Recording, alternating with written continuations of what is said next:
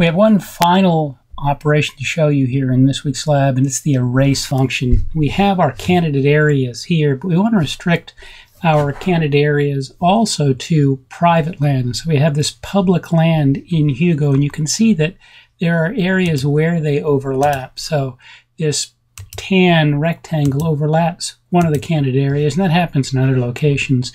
So we want to erase these. Now, lucky for us, there's a function that will erase areas in one layer that are occupied by areas in another layer. And that's the erase function in this analysis overlay erase.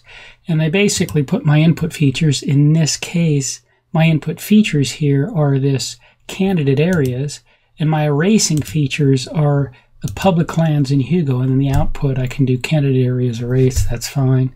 I'll do the run, and it clips out those areas. So I have the candidate areas erase now showing up, and I can see that they've been clipped out here in this area. The old ones had something there. The new ones have this area clipped out.